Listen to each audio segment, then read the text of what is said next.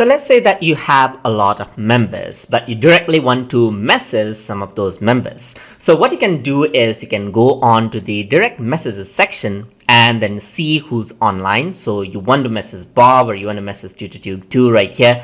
So you can simply go over here on to TutorTube, let's say for example, and say hi. So that's private messaging right over there.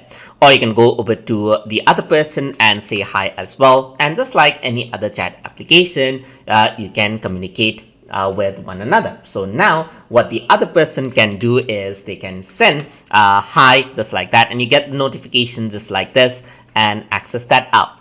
So let's say for example you're in public right over here. You can also, what you can do is, let's say you want to message this person, you can simply click over here and then click on message just like this. So once I do that, what happens is that you get to the same window again and you can directly message them.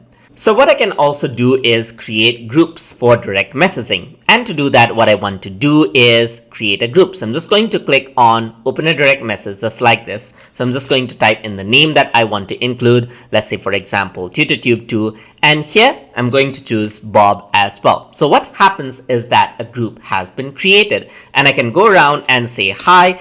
And now what happens is that a group message has been created and you can see that Bob and TutorTube are both there. So I can go around over there in my other account and say hi, and you'll be all the three of the accounts will be able to talk to one another.